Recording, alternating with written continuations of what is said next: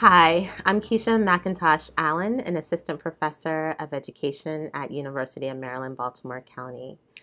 2020 brought a lot of things to our awareness and to our consciousness. Gloria Ladson-Billings talks about the quadruple pandemics that we were living through in 2020. So there was continued racism, there was COVID-19, the economic downturn, and then global warming. It seemed as though these multiple pandemics that disproportionately affected Black and Brown people, um, white folks became more conscious that these were happening. And so there were a lot of efforts. In my own neighborhood in Columbia, Maryland, there was a street that has Black Lives Matter signs going up the street. Within education, there were conversations about learning loss and the need for students to have access to resources that they didn't have access to prior to COVID.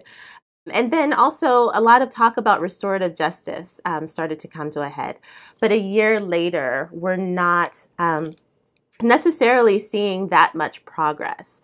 And so, one of the things that I've been thinking about is our need to accept and understand that we're cultural beings, and that when we don't name that, we default to whiteness and white supremacy as the culture that is normalized within our schools. So when I am talking about white supremacy culture, I'm referring to values such as having a sense of urgency, or valuing transactional relationships or transactional goals over transformative ones. And the reasons why that matters is because values such as those create distance and disconnection between people. It also fosters or creates or enables the dehumanization of people of color.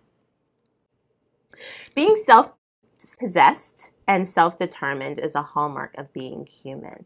And so when we think about schools that deculturalized individuals throughout history, it was about control. And so the flip to that isn't anti-racist practices. Yes, those are important, but it's also repairing the rotten foundation that schooling has been founded upon, which is white supremacist culture.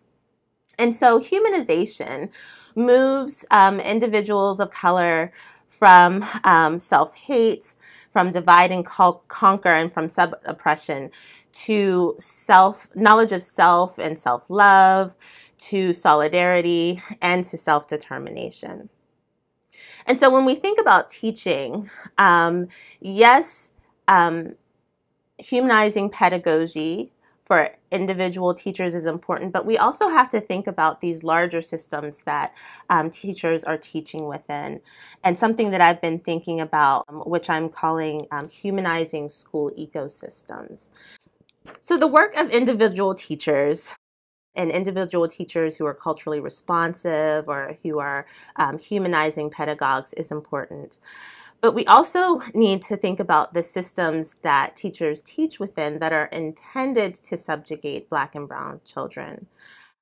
And thinking about humanizing school ecosystems and thinking about the policies and practices that enable teachers to ground their practices in the funds of knowledge of students and helping them to ground their students in knowledge of self.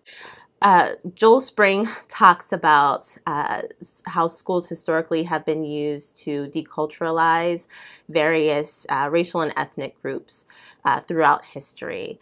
So when we think about Indian boarding schools for Indigenous people, we think about the denial of education for African Americans.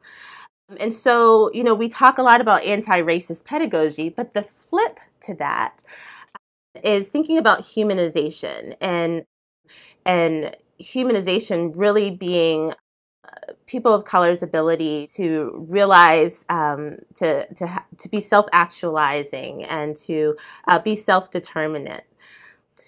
Questions that administrators and educators might want to consider is, how is my pedagogy, or how are my practices and policies life affirming? How are they helping students to see and to value the cultural ways of knowing and being that originating within their homes and within their families?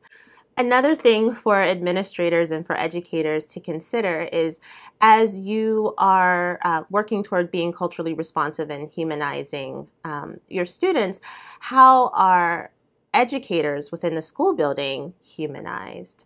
How are they seen as experts of their craft? How are they given autonomy to make the decisions that are grounded in what they know of their students, and that are grounded in student learning?